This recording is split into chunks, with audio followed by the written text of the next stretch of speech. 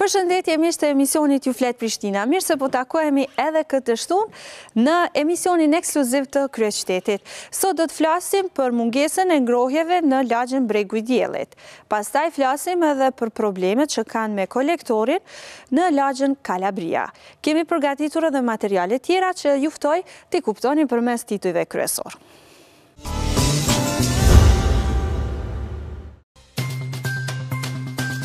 Komuna e Prishtinës ende nuk ka bërë zgjidhje për vazhdimin e punimeve të ndërprera në ndërtimin e kolektorit mbi lumin Mart në lagjen Kalabria. Banorët po ankohen se janë në hall të madh me erën e rënd të ujrave të zeza të zbuluara. Pak po zbatohen rekomandimet e nxjerra nga Kuvendi Komunal i Prishtinës e Ministria e Mjedisit për përmirësimin e cilësisë së ajrit në kryeqytet. Sipas Agjencisë për Mbrojtjen e Mjedisit, duhet të nisë sa më shpejt zbatimi i planit të mobilitetit. Banorët e disa blloqeve të ndërtesave në lagjen Bregu i Diellit po ankohen se si vjet kanë pak ngrohje nga termokos, ndërsa këta të fundit thonë se do të intervenojnë vitin e ardhshëm në përmirësimin e saj, dhe për këtë ta konsumatorët paguajnë më pak tarifën e ngrohjes.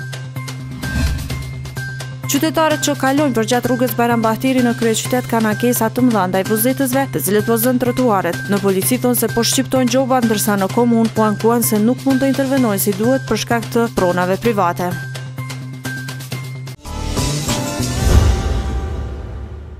Banorët e disa ndërtesave kolektive në lagjen Bregu i Diellit po ankohen se nuk kanë ngrohje cilësore nga termokos. Më shumë mund të kuptoni nga kronika e përgatitur nga kolegu im Drinde Miri.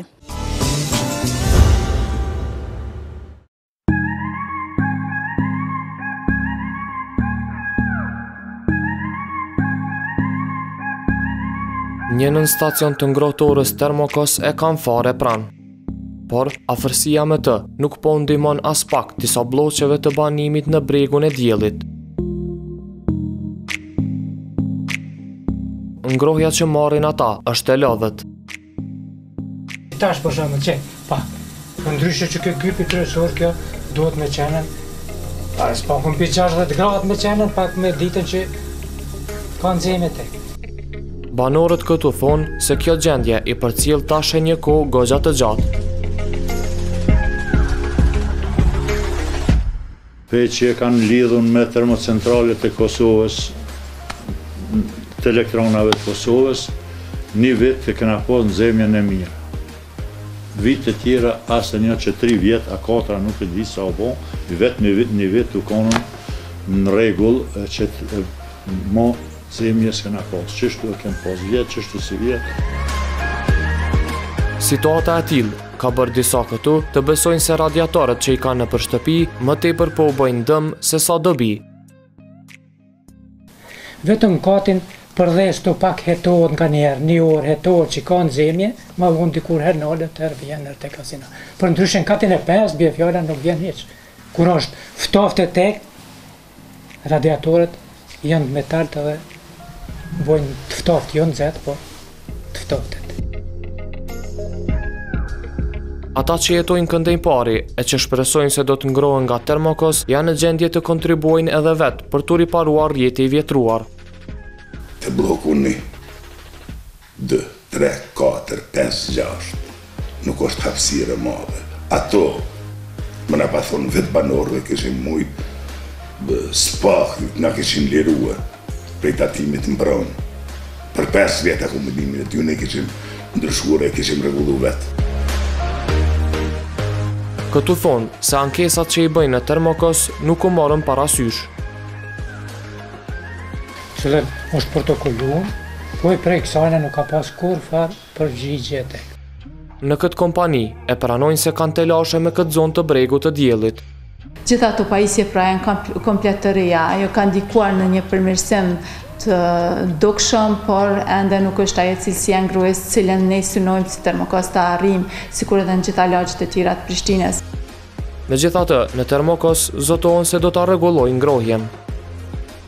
Tani më janë porositur disa pajisje dhe do të bëhen disa intervenime në stacionin që është enkas për lagjen e Bregu Diellit që ndodhet në afërsitë e Fakultetit Teknik. Shpresojmë se dhe kjo do të ndikojë pak a shumë në ngritjen e cilësisë ngrohjes për këtë lagje, por edhe viteve të ardhshme do të thotë që nga pranvera vitit të ardhshëm me riparimet e rrjetit të ngrohjes që do bëhen në nësaje të donacioneve që janë dhënë nga Komisioni Evropian dhe Qeveria Gjermane, të cilat janë ekskluzivisht për riparimin e rrjetit të ngrohjes, pjesa më e madhe këtyre investimeve do të bëhen pikërisht për Bregun e Diellit. Ngushëllimi vetëm për banorët është fakti se ata, derisa të mos kenë shërbim cilësor, do ta paguajnë ngrohjen me çmim të zbritur.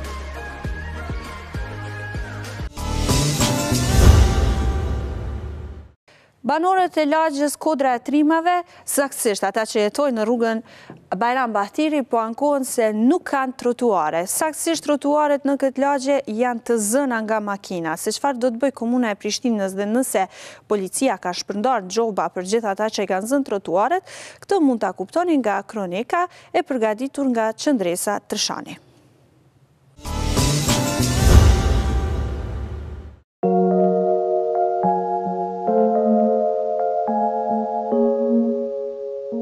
U duhet të eci në për rrugë, sepse në trotuar është e pamundër. Kjo pjesë e rrugës e cila është destinuar për vetura është e vetmja zgjidhje ku mund të ecim këmbësorët këtu në rrugën Bajram Bahtiri në kryeqytet. E kjo për arsye se trotuaret janë gjithmonë të uzurpuara nga veturat, që këtë pjesë po e përdorin për parking. Bllokimi i udhës së këmbësorëve është bërë problem i madh për ata që kalojnë këndëjpari për ditë. Shumë problem. Kënona i manosh, do të me kalu, bëva kiski me kalu të shkerkerit të rënon. I kena fëmijë shkollë shumë gatë, i shkena të mjeku, do të me kalu bashkë për mjedis rrugës, se nuk ka vend. Pikë spari shqetësuese shumë e madhe është për femrat, për nanat që janë me fëmijë me karrocat vetët. I shram vje kes për tyne, jem ambulanta është të ofër shkollat, jo 2 vjetrit. Ky problem ka bërë të shtohen edhe rastet kur këmbësorët goditen nga veturat. Ndodhin. Qatë maqane ka ndodhë një aksident para një jave, e nuk e di, a pështuar një, a pështu nuk e di. Fajin kryesor për këtë problem, sipas qytetarëve, kanë bizneset e zonës, pasi ato nuk kanë parkingje. Për pasojë, konsumatorët i parkojnë makinat para tyre në trotuar. Por jo vetëm myshterinjet e bën një gjë të tillë. Normal, paguj qiran, paguj gjitha. Çka kemi me bën? E parkon 1 orë, thot 5 minutë, len 3 orë. Akuza për këtë gjendje ka edhe në adresë të pushtetit lokal. Pushteti lokal thuhet që s'po dëgjon as nuk po shaj. Nuk muj me fajsu as një vëzit, as një këmbësor, as kërkan. E vërteta është që njerëz mund me dalë me depërtu rrugës. Në komunë dhanë shpjegim për këtë situatë. Komplet rruga Bajram Bahtiri që nga fillimi deri në fund gjitha janë nga të 2 anët e rrugës prona private dhe ato prona private secili ka ose ka hapësirë lokale ose ka një pjesë të oborrit e cila mund të shfrytëzohet për mjetet e banorëve, por jo edhe për mjetet e pjesëmarrësve tjerë. Në këtë zonë zërë se mund të ketë edhe pengesa. Komplet është me prona private dhe ka në secilin vend ka hyrje në shtëpitë që prona dhe qasja në pronë është pak e vështirë të pengohet, pak e është e ndaluar të pengohet qasja në pronën e vet. Kjo edhe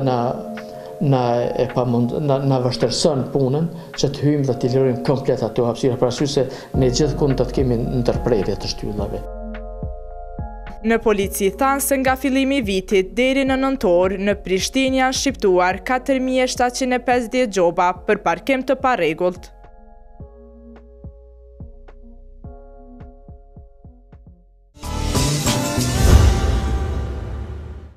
Janë bërë 4 vite që kur ka nisë Komuna e Prishtinës të rregulloj kolektorin në lagjën Kalabria në kryeqytet. Por, punimet janë ndërprerë. komuna po i dhanë shumë arsye se pse ende banorët e kësaj lagjeje duhet të durojnë erën e rënd të ujrave të zezat.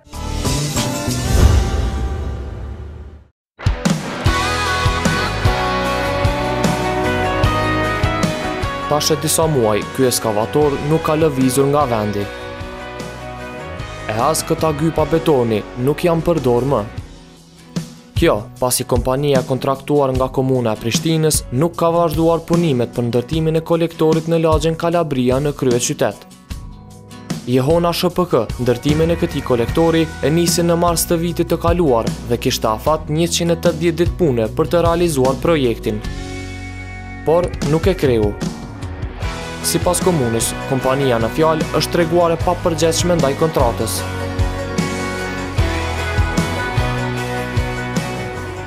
Ka pas pengesa dhe vënesa dhe për këtë arsye ne kompaninë e kemi dërguar në prokurim për shkputje të kontratës, kështu që presim se si do të veprojmë tutjet.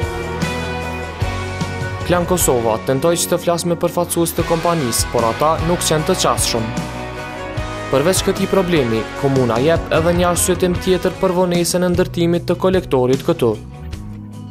Aty kemi probleme pronësore me një qytetar i cili pretendon se prona është e vetja. Jemi në negocim të vazhdueshëm me pretendentin për pronar, ashtu që të shohim se nëse vërtet është prona e tij në çfarë forme mund ta kompenzojmë, qoftë përmes këmbimit të tokave me një tokë komunale, qoftë përmes koeficientit.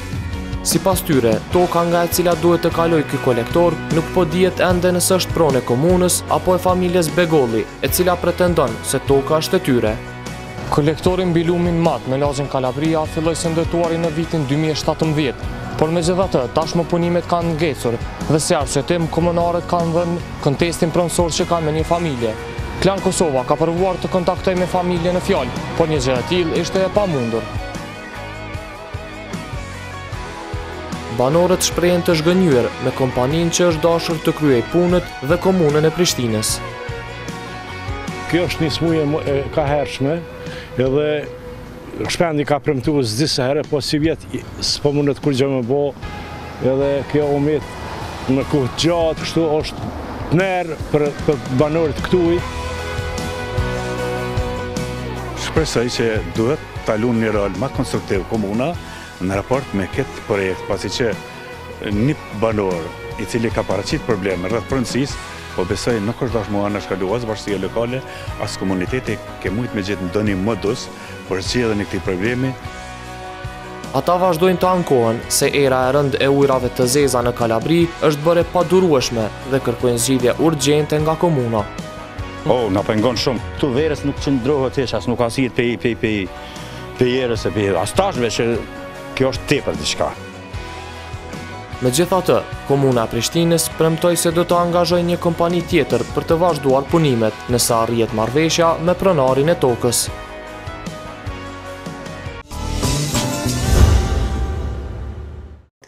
Të nderuar miq të emisionit, edhe pjesën në studio do ja kushtojmë kryeqytetit, qeverisës së kryeqytetit për këtë vit.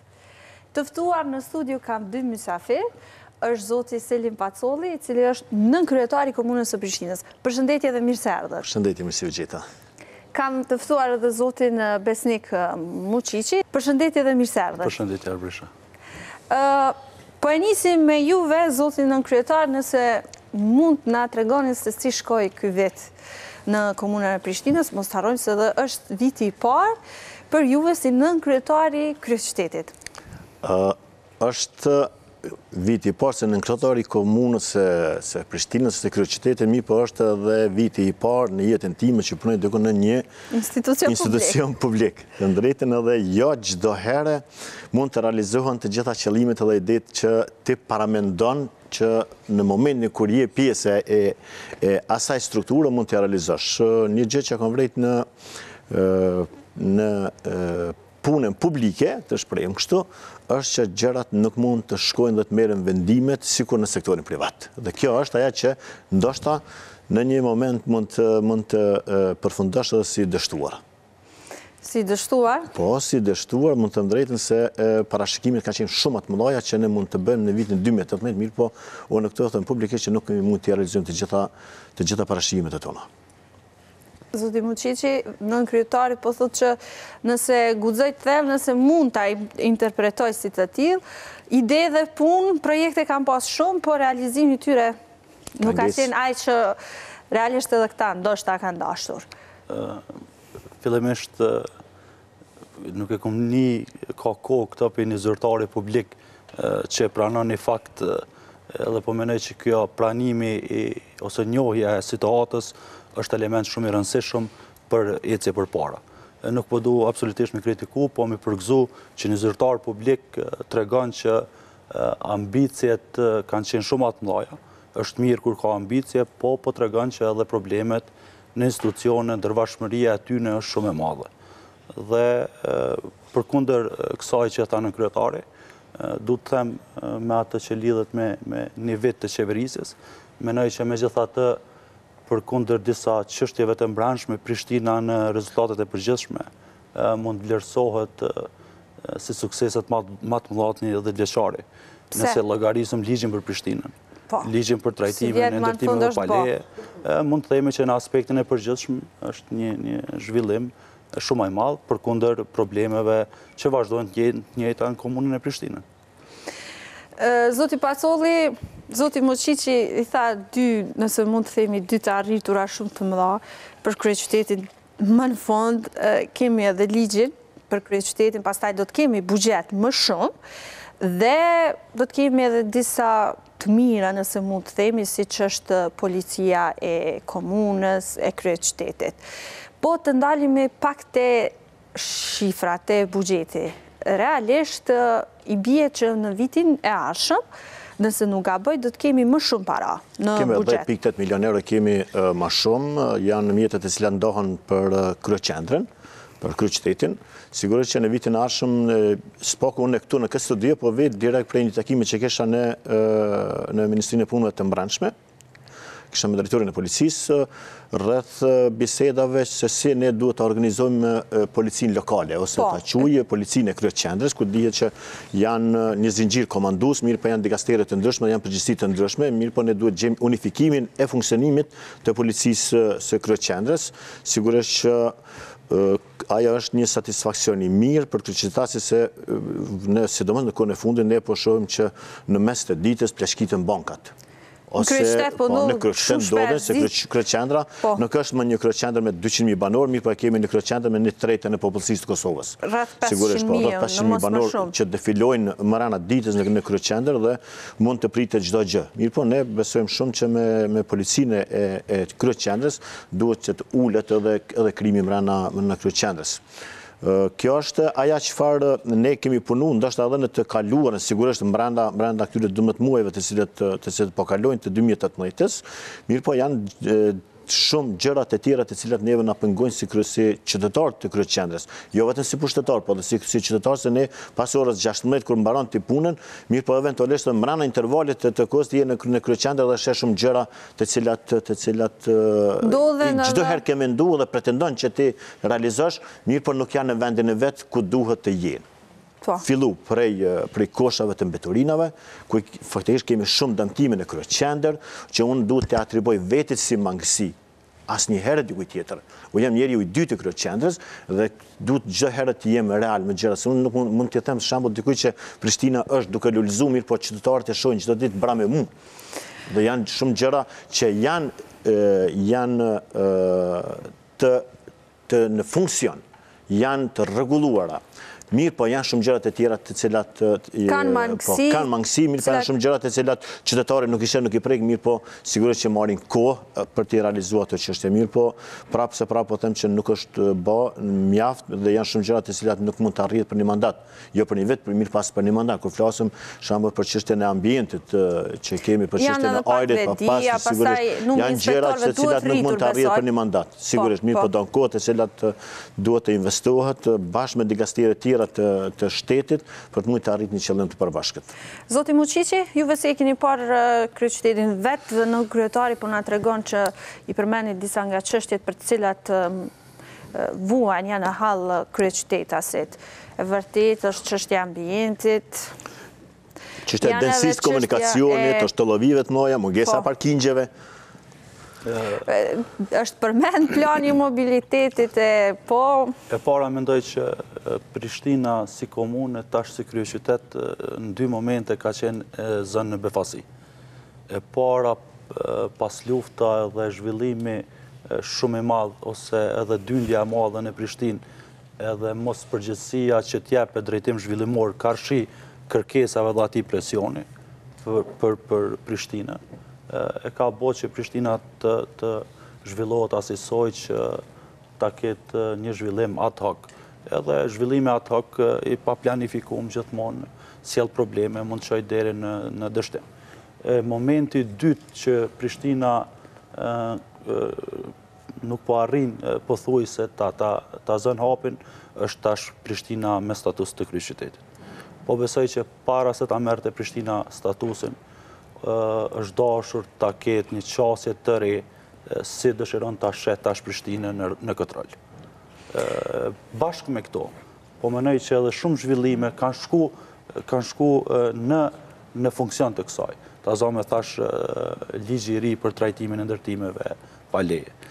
Ligji i ri tash projekt ligji që është në kuvend që lidhet me ndërmarrjet publike. Masnej shumë ndryshime tjera kanë mund të akomodoheshin shumë mirë bashkë me ligjin e Prishtinës, po pse mos themi edhe mbështetja e shtuare e qeverisë që kryeqytetit të merr një nisje të re. E para duke sanuar problemet në ato vende ku mund të sanohen, të zonë përmes trajtimit të ndërtimeve pa leje, mund të prodhoj, mund gjeneroj një fond i madh që ato mjete mund të përdoreshin për sanimin e situatës. E pse jo për të hapur një perspektivë të re, të pa unazën e mbrëmshme, masnej unazën e madhe të kryeqytetit. Pse mos flasim edhe për orientime tjera zhvillimore se ka duhet shkoj kryeqyteti, ka duhet zgjerohet. Të flasim pak më konkretisht. Nën kryetar, si e përshkruani ju punën e drejtorëve në këtë vit? Themi edhe ata që janë të gjitha partive. Sa jeni i kënaqur me punët që janë kryer, mos të harrojmë që ka probleme në realizimin e tyre, jo kompaninë mund të jenë neglizhuese ndaj punëve, pastaj janë procedurat e prokurimit që gjithmonë i zgjasin punimet për shkak të asaj dhe vonohen. Te çështja e infrastrukturës në shoh problemin e prokurimit. Nuk do doja t'ja atriboja asnjë njeriu individualisht këtë çështje që nuk shtyhen përpara, mirë po ka raste kur ne duhet të presim edhe 6 muaj ditë thjesht për realizimin e një kontrate. Se ka një ankesë të ndonjë operatorit caktuar ose ka të tjetrit, mirë po prapë se prapë është faturën e fundit të paguajmë ne si ekzekutivi komunës së Prishtinës dhe në fund është qytetari ai i cili duhet të ballafaqohet me problemin në infrastrukturë. Pra, është ajo. Çështja tjetër se si unë i shoh digasteret e mbrëmshme të komunës ose drejtorët, është e rëndësishme që jemi në një harmoni absolute dhe sigurisht që kemi edhe 3 vite përpara për të realizuar qëllimet e tona. Spaku i kemi një program me të cilin ne bashkëqeverisim me zotin Shpendamiti në komunën e Prishtinës, besoj shumë që do t'ja dalim. Është viti i parë, sigurisht që është dashur kohë derisa të akomodohemi, është dashur kohë derisa të njihemi me njëri tjetrin, derisa të njihemi me karakterin e njëri tjetrit, me obligimet e njëri tjetrit, të njihemi me punën të cila na pret, se jo të gjithë kemi qenë të përgatitur për një punë publike ta quaj. Mirë po, është e rëndësishme që takimet mbahen të rregullta, përgjithësi ndahen në rregull dhe asnjëherë nuk është folë se kush duhet të merret me një vërejtje ose një sugjerim në drejtorinë e caktuar. Sigurisht që kemi funksionu deri tani mirë, kur flasim në momentet e fundit, kur ndodhi çështja mes drejtorëve të vetëvendosjes, ndarja mes atij subjekti politik që s'do duhet ta komentoj atë pjesë, është më së miri din ata të cilët vinë aty, mirë po është që nuk mund t'i atribuojmë çfarë do problemi drejtorëve si drejtor. Secili kry punën e vet, me përgjegjësi dhe sa është arrit aja ngel që ta vlerësoj vetë qytetari. Zoti Muqiqi, juve besoj që keni arritur të shohnit edhe drejtorisë si ka funksionuar, kemi drejtori shërbimeve publike që ka më shumë drejt për drejt, si që janë ndriqimi publike, gjitha tjerat, pastaj investimeve kapitale në 2 drejtori që ndoshta kritikojnë më shumëti dhe më shumëti vërehet në rast se nuk realizojnë ndonjë projekt ose ndonjë projekt vonohet së realizuari. Si e keni vërejtur juve? Prishtina i ka disa specifika, si që kom thënë edhe për para, karshia dhe avantajëve që i ka dhe mangësit. Para lidhet të bugjeti që një pjesë të mjetëve mbledh të pjesa e fundit e vitit dhe ja pa mundësan që të realizoj një pjesë të investimeve kapitale. Po kjo jo domosdo e amneston komunën e Prishtinës në atë që ka ndodhë. Nëse i shohim deri tash, vrejet se vetëm 40% të mjetëve nga investimet kapitale janë shpenzu. Mendoj që për te problemeve të prokurimit, mendoj që edhe qasja e komunës karshi një plan real të prokurimit, që do të publikoj paraprakisht, dhe kompani do të pregaditëshin për ato investime mungon. Në anën tjetër e pash që tash zhvillimet dhe dinamika ka lviz shumë të plani zhvillimor komunal. Me pa tjetër Prishtina do të bëj një plan zhvillimor real, të rishikoj në total planin.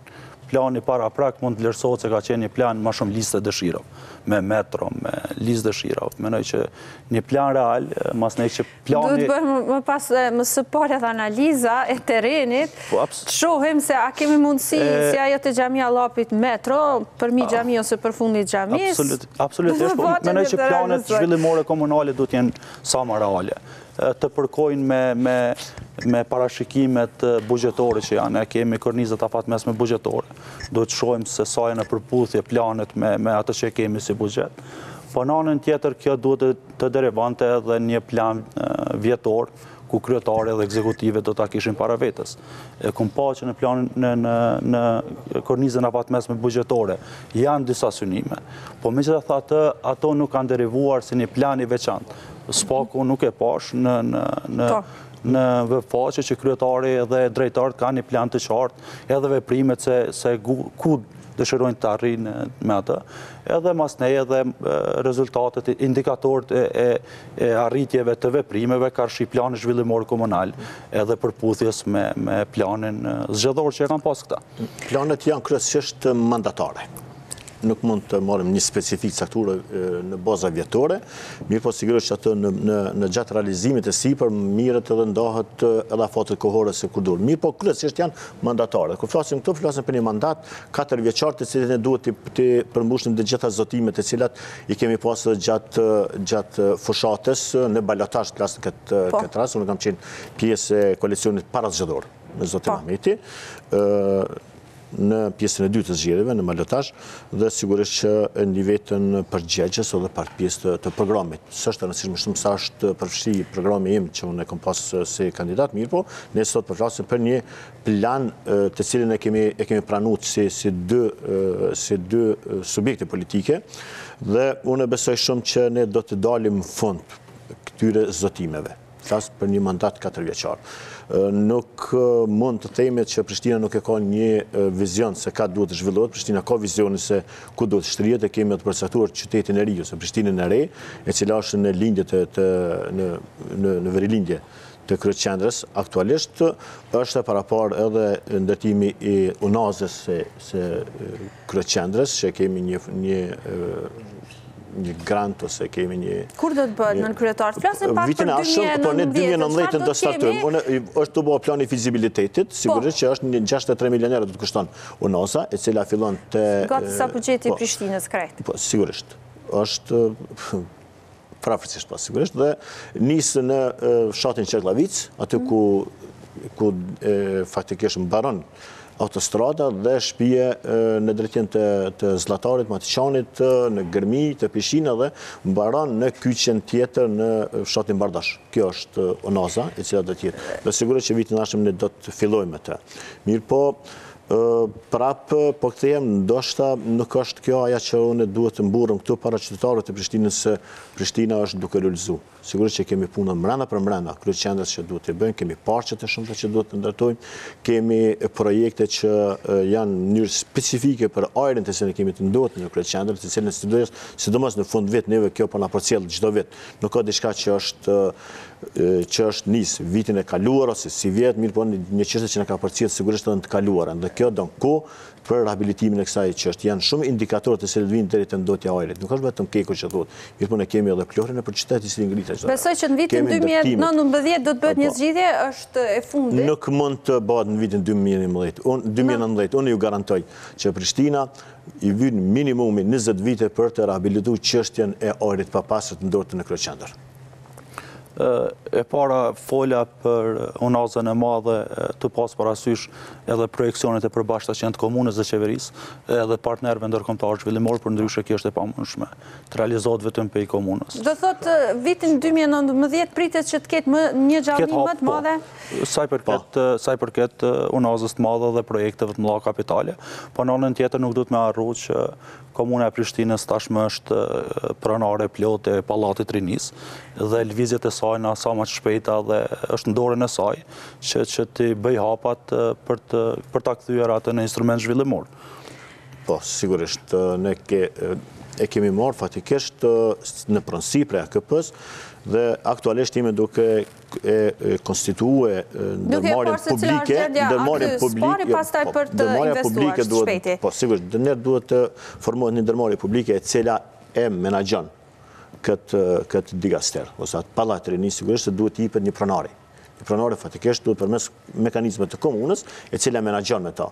Dhe kjo do të ndodhë shpejt sigurisht, mirë po kemi edhe planet për renovimin dhe restaurimin e sallës madhe e cila ka psu djegjen në vitin 99-2000, kur është djeg, dhe besoj shumë shpejt që në vitin 2020 duhet t'ju kthehet të rive të Prishtinës ai pallat në shërbim. Ju faleminderit shumë që ishi pjesë e emisionit. Faleminderit, ishte kënaqësi veshë. Tani miq të dashur, ju ftoj të ndeshni rubrikën Ecje nëpër Prishtinë.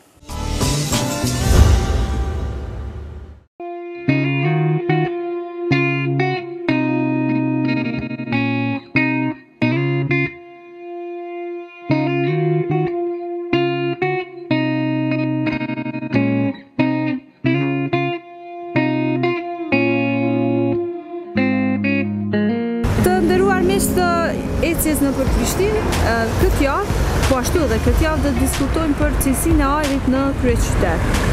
Të ftuar kam zotrin Afrim Berisha, i cili është udhëheqës i drejtorisë për vlerësimin e gjendjes së mjedisit në Kosovë në kuadër të Agjencisë për mbrojtjen e mjedisit. Zoti Berisha, mundesh të lutem na thuash se si e kemi pasur ajrin këto ditët e fundit, meqense ka pasur shumë ankesa që ka qenë shumë i rënd ajri. Dikush ka thënë që edhe helmues. Mund t'jetë ashtu? Sigurisht, sot gjendja e ajrit është dukshëm më e mirë krahasuar me 3 ditët e para të dhjetorit, përkatësisht me 1, 2 dhe 3 dhjetor, ku i kemi pasur gjendjen më të rënduar gjatë këtij vitit dhe gjatë këtyre 3 ditëve ka qenë niveli i ndotjes mbi 100 mikrona të PM-it. Koncentrimi i ndotjes ka qenë mbi 100 mikrona. Këto ditë ka qenë gjendja me rëndu prej 1 deri me 3 dhjetor, ndërsa më pastaj gjendja është stabilizuar dhe momentalisht cilësia e ajrit është e shëndetshme.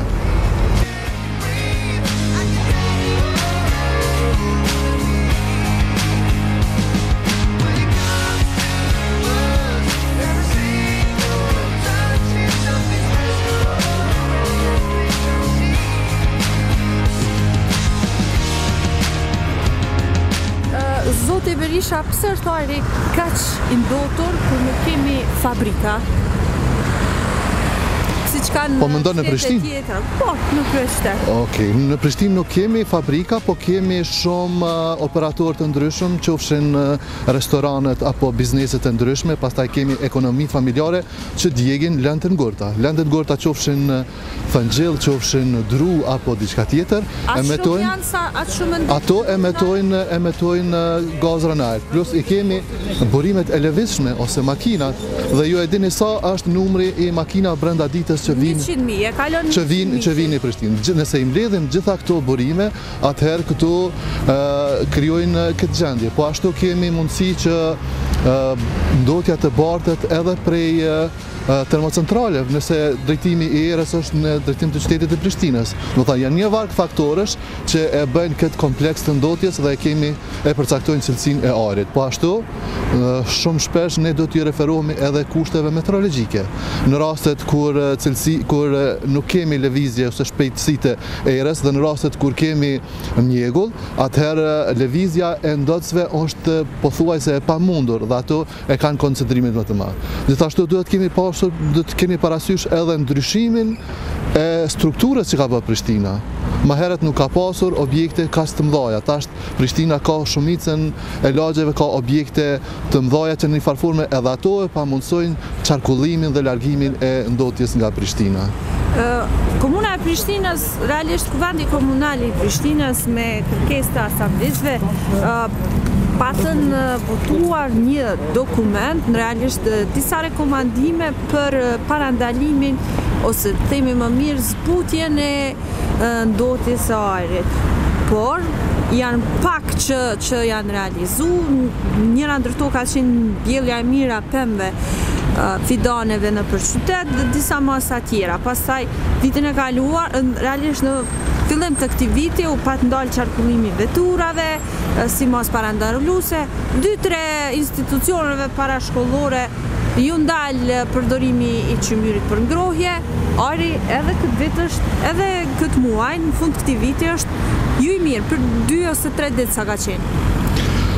Atëherë, për të përmirësuar cilësinë e ajrit në një zonë urbane, nevojitën që të ndërmerren masa, qofshin masa emergjente, masa afatshkurte, masa afatmesme dhe afatgjata. Përveç planeve që ka obligim të bëjë ministria, edhe komunat janë të obliguara që të hartojnë dhe të zbatojnë plane lokale të veprimit për cilësitë e ajrit. Deri më tani as komuna e Prishtinës, po as një komunë tjetër nuk ka hartuar këto plane dhe nuk ka filluar zbatimin e planeve të tilla.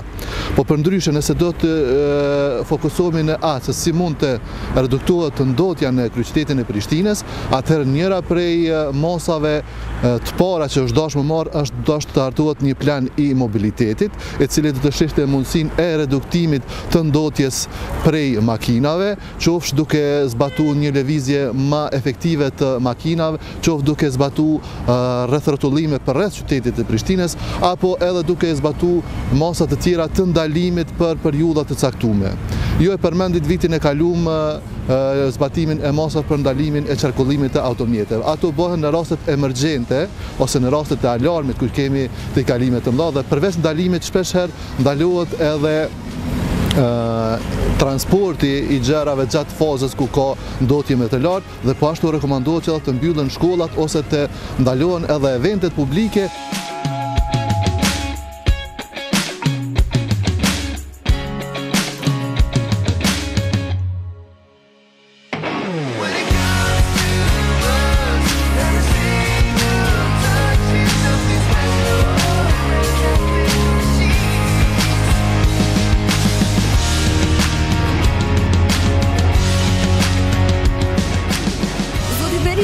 Sa mund t'jetë vërtet që në Kosovë vdesin 3500 persona në vit nga ajri i ndotur? Kur thoni 3500 persona në vit, sigurisht e kam mendjen që i referoheni një hulumtimit ose një raportit të botuar nga Agjencioni Evropian i Mjedisit, dhe që në Kosovë e kam pa që shumica e medjave dhe shumica e agjencive ju kanë referuar kryesisht lajmit. Asnjë nga mediat, po as nga organizatat e ndryshme nuk e ka shiquar në detaje raportin dhe as më tepër metodologjinë e cila është zbatuar me rastin e realizimit të këtij hulumtimi. Ne në Agjencinë e Kosovës për mbrojtjen e mjedisit kemi shku dhe kemi hulumtu pak në detaje se çfarë metodologjie është përdorur dhe në bazë të konstatimit tonë nuk bëhet fjalë për një statistik, po bëhet fjalë për një kalkulim. Çka nënkupton kjo? Që kalkulimi është bën bazuar në të dhënat për PM 2.5 për zonat urbane, mirë po të dhënat që janë marrë ka qenë relevante vetëm për qytetin e Prishtinës. 3500 në Prishtinë? Të dhënat për PM-in kanë qenë i referohen vetëm situatës në Prishtinë. Mirë po, nëse e analizojmë me situatën reale çfarë kemi në Kosovë, nëse shikojmë për shembull vjetarin statistikor të vdekjeve të botuar nga Agjencia e Statistikave të Kosovës, edhe nëse kthehemi e bëjmë krahasimin me raportin, atëherë del diçka krejt ndryshe. E para, raporti i referohet të vdekjeve të parakohshme. Në Kosovë maksimumi i vdekjeve të regjistruara sipas Agjencioni Statistikave është rreth 3200 vdekje. Vdekjet parakohshme çfarë trajtohen në raport janë dikon në 3500. Nëse hala shkojmë më tutje edhe e shohim zonat urbane që i referohet raportit, atëherë ky numër do të na vijë dikon te 1500. Po nëse edhe më tutje e filtrojmë raportin dhe i analizojmë vetëm zonat ku ka pas të i kalime të ndodhësit PM2.5 që i referohet raporti, atëherë e shohim që dikon maksimumi i këtyre vdekjeve parakohshme që i referohen PM2.5 mundet me arrit deri në 800 persona.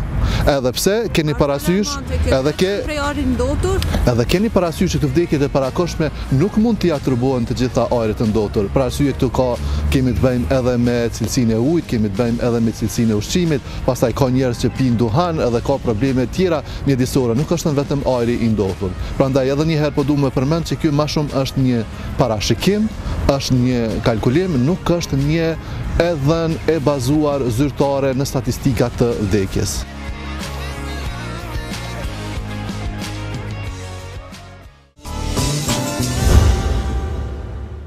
Të nderuar miq të emisionit Ju Flet Prishtina, kaq kishim përgatitur edhe për këtë shtunë.